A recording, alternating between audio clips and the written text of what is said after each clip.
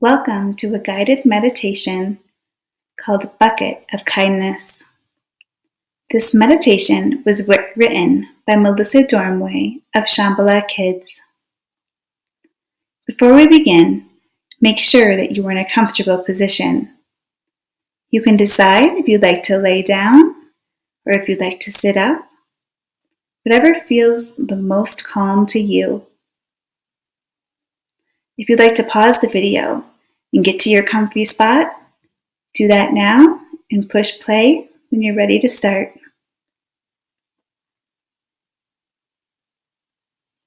Close your eyes and take a very deep breath.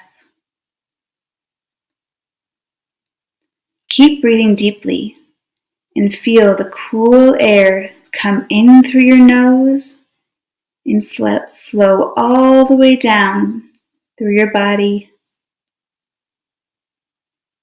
Feel your belly extend as you breathe in. Now listen carefully to all the quiet sounds around you. You may hear an outside noise, maybe cars, maybe birds chirping, or other people. Just listen. Now turn your focus within. Listen quietly to what you hear happening within your body. Can you hear your heart beating? Can you hear your breath as you breathe slowly in and out? Maybe your tummy is making noises, or you're listening to the sound of your breath, or your heartbeat. Whatever is going on inside, just take time to listen. Imagine now, inside of you, there is a big, beautiful bucket. Everyone has one, though we can't see it with our eyes. When we feel good, our buckets are full.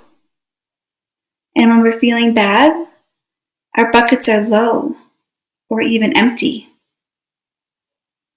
Did you know that when you fill someone else's bucket with kindness, helpfulness, or even a smile, your own bucket gets filled up too?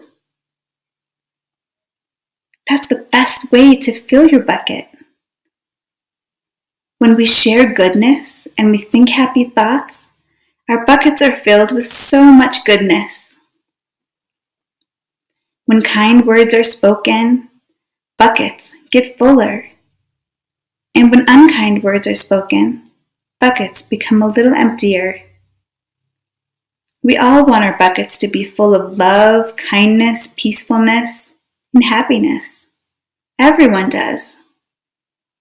So we can make a choice each and every day to show loving kindness to everyone around you and help fill buckets. In doing so, our own buckets fill up as well. They can even overflow with happiness. Let's imagine for a moment a time when you might get upset with someone. What do you imagine is happening to your bucket? What do you imagine is happening to their bucket? We don't want empty buckets because it doesn't feel nice inside. So your goal when you get upset is to talk about what you're feeling without emptying someone else's bucket. You can do it. Just imagine that bucket. Imagine keeping it full. If your bucket ever feels low or empty, you can take in a deep breath and remember how loved you are. You can choose to be grateful for all the things around you and the people you have in your life.